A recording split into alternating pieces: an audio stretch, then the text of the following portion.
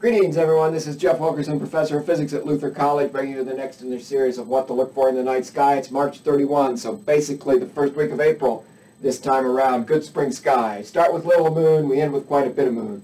So you want to get out, you want to observe the galaxies of spring that we'll talk about a little bit. Do it in the first half of the week if you can. So on the evening of the 31st, the first night you got a 10% full moon, so beautiful thin crescent moon right after sunset. In the glow of sunset, go out and enjoy that beautiful thin crescent. On the first, evening of the first, it will be 17–18% full, and it will be sitting about a fist and a half northwest of Jupiter. So you got big bright Jupiter, you've got the moon, a beautiful crescent still at 17–18% full. And Aldebaran is the bright orange star that's about 8 degrees. About a little over half the distance separates Jupiter, and Aldebaran is what separates Jupiter and the moon. So look for that triangle of beautiful objects in the evening sky. By the time we get to the evening of the 5th, so working our way through the week, the moon will be 60% full. And we've talked about how Mars, this is Mars right here, how Mars has been moving from a sort of right triangle with Castor and Pollux, the two bright stars in Gemini, to going to be in a straight line. We're still at this point a few days away from that. Beginning of next week, we'll talk about how Castor, Pollux, and Mars are making a straight line in the sky. But tonight, enjoy the moon sitting right there with them. Castor, Pollux, Mars, and the moon, 60% full. Great evening to go out and see a beautiful moon paired with bright objects in the sky. Two bright stars and Mars. Mars is passing, as we talked about last week, passing Kappa Geminorum. This relatively faint star in there. On the 31st, the 1st, and the 2nd, it will be less than on the order of half a degree away, so half a finger width at arm's length away from the star, and then that distance will open up quite a bit by week's end. So the first few nights of the week, get your binoculars out and enjoy that star that's sitting right next to Mars this week. So that's what we've got with the moon and the planets in the evening sky. What we're going to think about now, beautiful time in the spring. So Virgo, Leo, these are the ideal markers of spring. And one of the reasons we think about this as being a spring sky is because the Virgo region of the sky is up all night right now. We say the north-south line that passes directly overhead is the meridian, and stars that are on the meridian around midnight will be up in the sky when it gets dark, and will still be up in the sky when it gets to be daylight. They're basically up all night, well positioned for observing. And that's what we got right now. This region of Virgo is on the meridian at about midnight. It starts with bright Spica down here. You move up to Porrima, and then over to Zanaya and Zavijava, and then there's a couple of fainter stars that wrap in there. And up the other direction, you've got Delta and Vendemiatrix, which is the star that's up the tip of the left side. Looks like a martini glass. We've talked about this before a little bit. I've probably got this side up a little bit too high. It's probably more down right there. Spica is big, bright, first magnitude star. Porrima is a 2.7 magnitude star. Going off to the west side of the martini glass, the Y shape. Zanaya and Zavijava are both 3.6, 3.9, so closer to fourth magnitude stars, not quite as bright. Delta is right there with them at 3.4.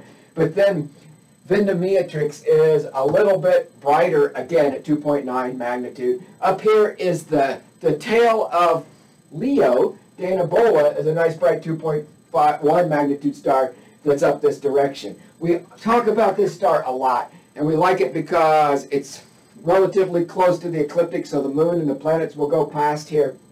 And it's a nice bright star at the base of the cup of the martini glass, and it's a beautiful binary star.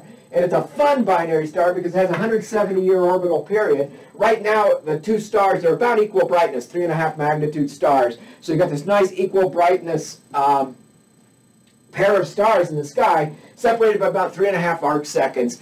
Should be doable with just about any small telescope that you have. So this is a good object for us to be checking out right now. What's fun, this has an elliptical orbit. So, this is one of the things that Kepler figured out is the planets move around the sun in elliptical orbits. Everything orbits the center of mass of the whatever system it's in an elliptical orbit, as opposed to a circular orbit. There's a circular orbit. An elliptical orbit is elongated. And in this case, you can watch these two stars get very close together. Less than an arc second separates them. You wouldn't be able to see them as separate stars. That happened 20 years ago. And now, because when the two objects are close to each other, they're moving much faster in their orbit. That's also what we figured out from Kepler, one of Kepler's laws.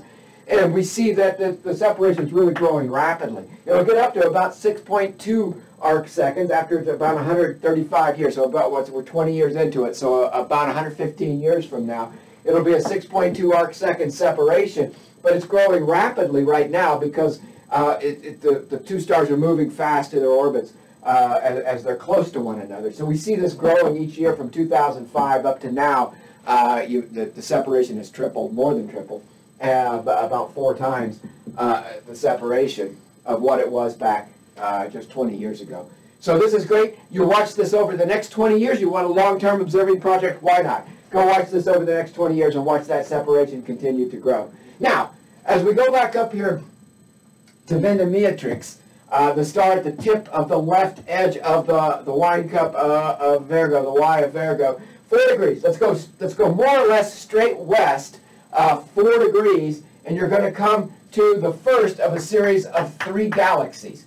So you've got M58, M59, and M60. M60, M59, and M58. So about 4 degrees, then you go another ½ degree, half a finger width, an arm's length, and you've got M59, and then you've got M58 just a little over a degree further west from there. So these are great galaxies. Now, as we look in this region between Vendemiatrix and Danabola, this is the sort of center part.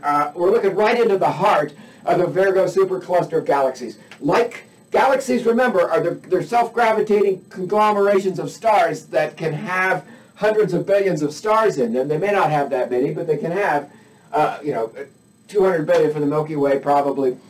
So you can have a lot of stars in a galaxy like that.